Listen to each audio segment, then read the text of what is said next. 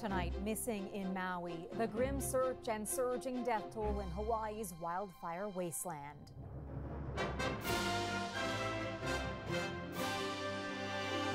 A traumatic return to smoldering rubble. Nobody really knows until they can make it in here whether their houses are standing or not. And the harrowing stories of survival. Myself, my wife, and our 5 kids, we all got in the ocean. Rent prices reach a new record high. All the other added expenses that come with living in an apartment too, it all adds up. Ballooning costs and Canadians feeling the strain. Plus, the high-tech hunt for a mythical creature. But we've had to add more locations for the amount of volunteers we've got. Looking for the Loch Ness monster, the biggest search in a half a century.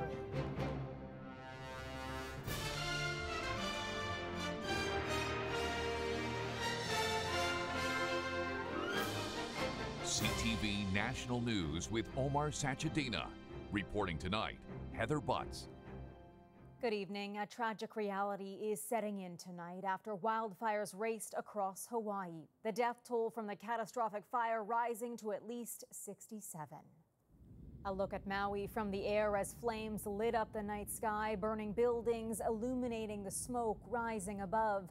The number of people unaccounted for remains elusive tonight as family members search for loved ones. Officials acknowledge the death toll will grow.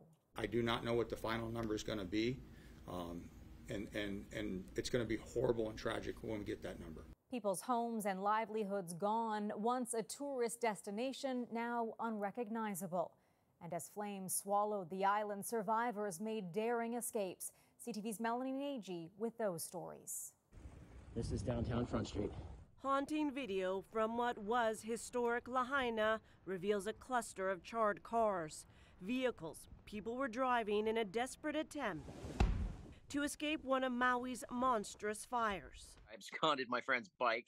Emerson Timmons filmed the devastation while riding a bicycle in an attempt to reunite with his family. Harbor, walkway, what used to be.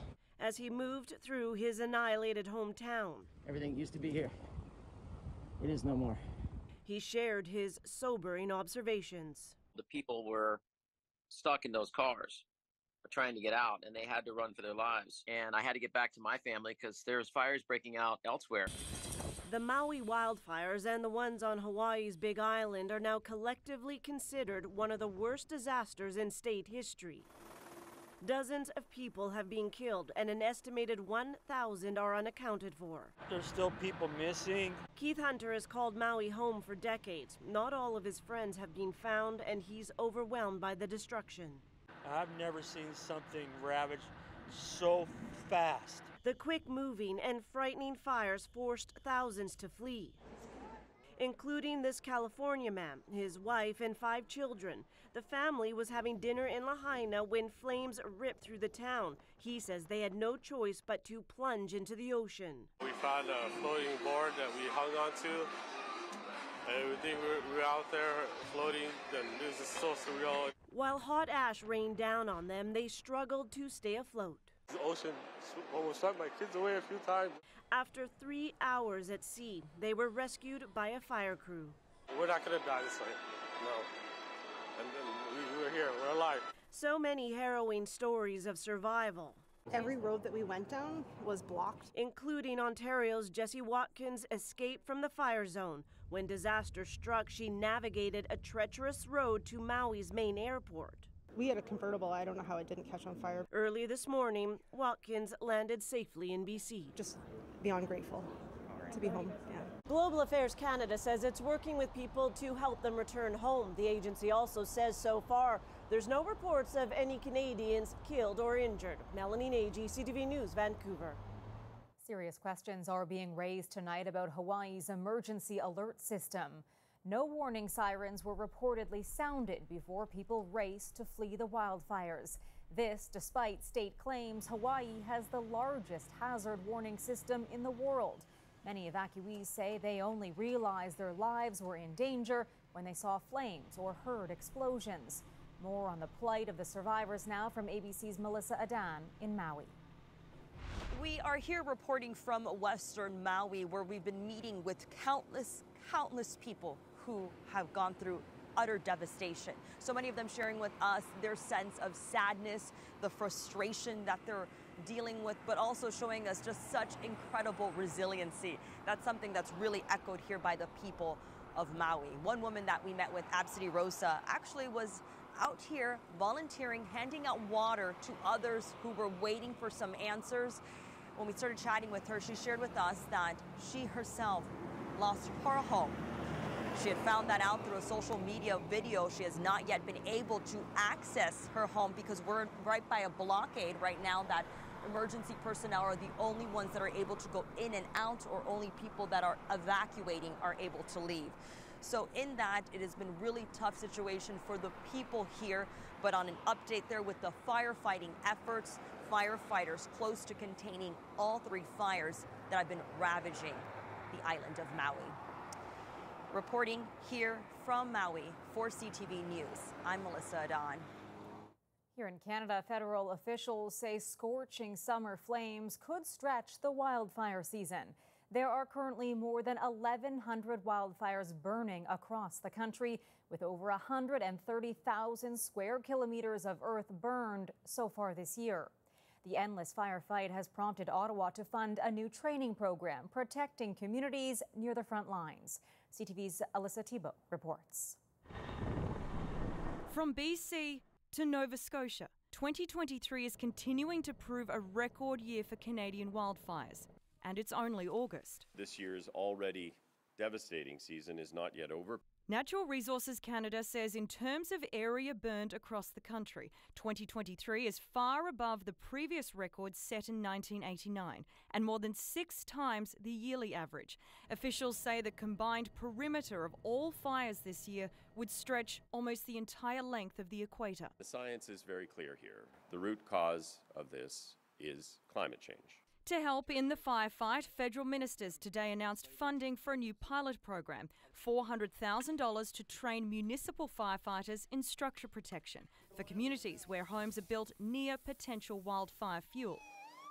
With virtually every province impacted by fire this year, Canada needs more resources than ever before. We need to continue to strengthen our wildfire fighting capacity, and increase our flexibility with the firefighting resources that we have. This training is developed and designed for municipal firefighters to protect their communities on an initial first response basis. The new training will add to the already major response effort. This year, Canada has deployed more than 5,800 domestic firefighters with the help of nearly 5,000 international personnel from 12 countries. And the community impact is significant. 4 firefighters have died on the job this year, and more than 160,000 people have been evacuated from their home. Experts say this fire season won't end until the fall for much of the country. In BC, it could be winter. Alyssa Thibault, CTV News, Vancouver. Firefighters in Toronto will remain at the site of a massive industrial inferno for a few days after an explosion at a chemical distribution building. Ooh, let's get out of here. Yeah, we better go. Oh, wow. Oh! More than 100 crew were fighting the flames at the height of the 6-alarm fire. Plumes of black smoke forced nearby businesses to be evacuated. No injuries have been reported, and the cause of the fire is under investigation. Cleanup is underway in the nation's capital a day after a severe storm pummeled the city with torrential rains and flash flooding. Sump pumps were in overdrive today. The full scope of the damage from yesterday's storm now clear. Ottawa residents still recounting the tense moments when the floodwaters rose. We were evacuated from the building completely, and by the time we got outside, I'd say I was like waist deep in water. Environment Canada says some parts of Ottawa received as much as 100 millimeters of rain. In a country struggling with a housing crisis, it may not come as a surprise. The average cost of rent in Canada just reached a staggering new high. CTV's Alberta Bureau Chief Bill Fortier on the reasons why. About a third of Canadians live in rental units, and for those roughly 13 million people, life is getting pricier. I rent out just a single bedroom apartment. And currently it's expensive to rent out an apartment.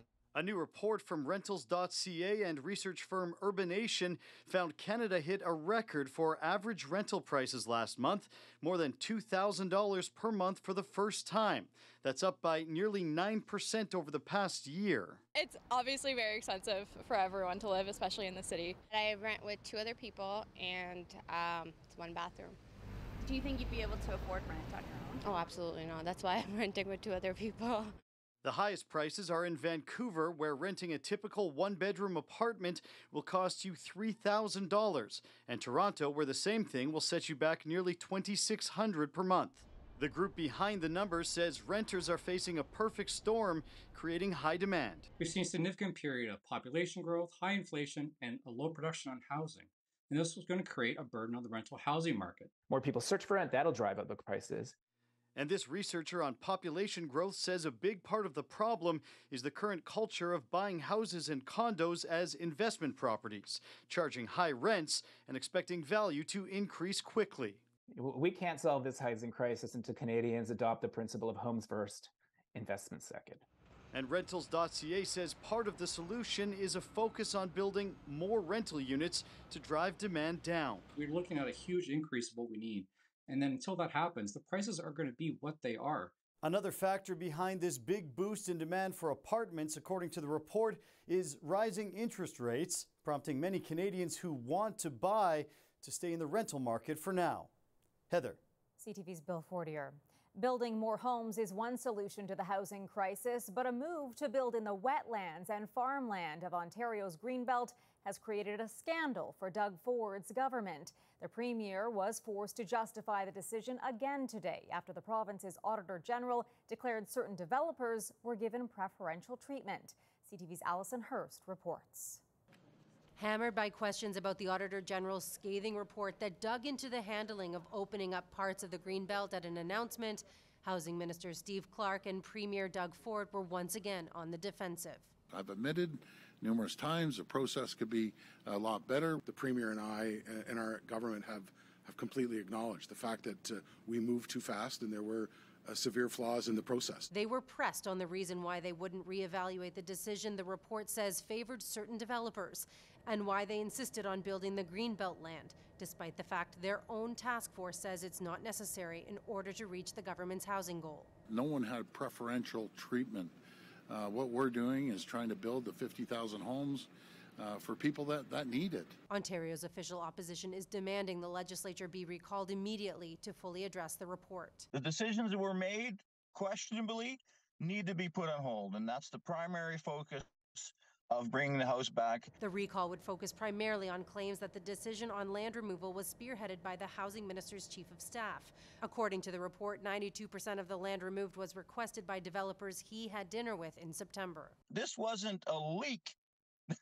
This was, when I read the Auditor General's report, basically direct influence. Ford and Clark maintain they were unaware of what was going on. These people continue to peddle a lie, and they use that in order to enrich some of their friends. David Crombie was the chair of Ontario's Greenbelt Council until 2020, and he says the Auditor General's report confirms why he and other members resigned their seats. We could see what they were doing with all the processes and policies and pieces of legislation that go up to make the public planning process in Ontario, right? And they distorted it. The Integrity Commissioner's investigation is still underway.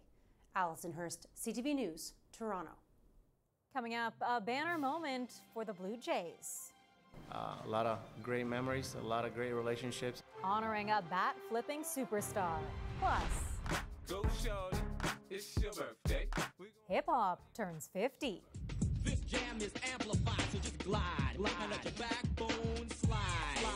One of the best Toronto Blue Jays of all time returned to the place where his career took off. All-star slugger Jose Bautista, forever linked to that famous playoff bat flip, signed a one-day contract so he could officially retire as a Jay. CTV's Adrian Gobriel on the start of the celebrations. His prolific power propelled him to greatness. You'll be talking about where you were when it happened. Sparking a baseball renaissance across Canada. No doubt about it! While he didn't end his career in Toronto, Jose Bautista has finally returned home. arriving at the ballpark with his wife and 4 daughters. This is a way to make it official. Putting pen to paper, signing a 1-day contract. Do you get paid for that 1 day? I don't know. Maybe we have to ask Mark. Truth is, today's ceremonial signing is priceless, with Joey Bats officially retiring and walking off a Toronto Blue Jay as he reflects on his time playing for an entire country. The energy and the love of fans across the nation, it was huge. It still is to this day. Bautista holds the franchise record with 54 home runs in a single season, hitting 288 bombs during his tenure with the club. His most memorable coming in Game 5 of the 2015 American League Division Series. Here's Bautista. Game tied at 3, 7th inning. Runners at the corners, 2 outs. The bat flip. You hit that home run. Fans across the country black out. I mean, I blacked out because I truly don't remember what happened after I hit the ball. I don't even remember flipping the bat. It was just a pure moment of bliss and enjoyment and ecstasy and celebration. You know, the stadium felt like it was shaking. Remembered best for his on-field heroics, Bautista's arrival put a floundering franchise back on the big league map. You know, he was a fan favorite for a reason. This guy wasn't just a guy that put up numbers. He did it with a little bit of pizzazz. Is it possible that this franchise isn't in the place it is today without Jose Bautista? I think it's entirely possible. Completely rejuvenated baseball in this city and this country. This weekend, Bautista will have his name added to the level of excellence inside Rogers Center, where he'll rightfully take his place amongst the greatest Blue Jays of all time. Does it feel like you're home? It does. I'm glad to be back. Bautista notes that while he cherishes his career highlights inside this ballpark, his most memorable moments are the relationships he made on this field, in this city, and across the country. Adrian Gabriel, CTV News, Toronto. At Yankee Stadium in New York tonight, there was another celebration of the past, a star-studded concert marking the 50th anniversary of hip-hop. Earlier, Chuck D and Flavor Flav of Public Enemy held a free concert in the Bronx. People that think hip-hop is not going to go another 50 years, it's called Don't Believe the Hype. That's right. It was August 11th, 1973, when DJ Kool Herc became the first person to mix the same record on 2 turntables at a party in the Bronx, and hip-hop was born. This jam is amplified, so just glide. Let your backbone slide. Toronto's maestro Fresh Wes was another pioneer in the genre that over time has become one of the most popular in the world. Still ahead, paddling for their pride. There's no sinking hope during this incredible feat of human willpower. We have dramatic video to show you tonight of an arrest by Montreal police. CTV's Matt Grillo reports. It's 5 o'clock on Wednesday afternoon. In a matter of moments, the situation escalates. Police say it all started with a tip that somebody was being held against their will. The police at this time was fearing for his safety. On scene, 2 officers noticed the alleged victim, a 30-year-old man, was inside a car. The car sped away but crashed a few seconds later. 2 people were arrested. Celia Medcourt and Ben Terry Edouard are both 19 years old and facing a long list of charges, including sexual assault with a weapon, extortion, assault with a weapon, and uttering threats. This arrest was recorded by Justin Tremblay, who happened to be relaxing on his balcony. One of the 2 cops said something like, "It's them," and then it really, it escalated almost instantaneously. So he started to take video on his phone. Didn't think much of it, but when they took off, I was like, oh, really? They're taking off? What? Despite how intense the police operation was, Tremblay saw officers react quickly. This is a good job, really. Like, hats off to the cops, really. They did a fantastic job. They didn't go very far. Nobody was hurt. After both alleged suspects were arrested, police entered the apartment. They went inside to make sure that everybody was safe, and after that they had a warrant to go inside and try to find some evidence. The 2 arrested remain detained. The victim was sent to hospital because police say he suffered injuries all over his body. Matt Grillo, CTV News, Montreal. The world has seen the resolve of the Ukrainian people since the war began. Today, there was another example of it in an athletic competition far from the front lines. This was Team Ukraine at the World Dragon Boat Racing Championships in Thailand. Despite being fully submerged, the team paddled on for 2 kilometers until they reached the finish line. Talk about unsinkable team spirit. After the break. Do you believe the Loch Ness Monster exists? I think there's something there, yeah. The explorer looking to put an end to the great debate. Tourists have long flocked to Loch Ness in Scotland, hoping to catch a glimpse of the rumored marine creature. Now, a massive search for Nessie is about to get underway, the largest in more than 50 years. CTV's Vanessa Lee takes a deep dive into what may lurk beneath the surface. For generations, this freshwater loch in the Scottish Highlands has been home to one of the world's most enduring mysteries. Is there actually a monster lurking beneath the waves? Depends who you ask. Do you believe the Loch Ness Monster exists? I think there's something there, yeah. I don't know what. I don't know what we're looking for. Monster hunters like Alan McKenna are gearing up for the largest surface search since the 1970s. Obsessed with Nessie since he was a little boy. My first book that I read was Tim Dinsdale's The Story of the Loch Ness Monster. That's what got me hooked into it, and then I read as much as I possibly could. I watched as many documentaries as I possibly could. The first modern-day sighting was 90 years ago, when a hotel manager says she spotted a beast in the water, kickstarting a frenzy that has spawned hoaxes and at least 1,000 eyewitness accounts. People want to believe in legends, and we all need a little bit of magic in our life. So far, around 200 volunteers have signed up to keep an eye out for any unusual movements. We are also using hydrophones, which will allow us to actually listen under the loch, and thermal imaging drones over the night to try to get a better view. At 37 kilometers long and 1.5 kilometers wide, the sheer size of the lake makes it a monstrous task. It's just shy of 800 feet deep, and it's a needle in a haystack. And there's webcams up there. There's eyes on the loch at all times. But if I'm looking in this direction, it only takes 2 seconds for something to pop up in that direction, and you can miss it completely.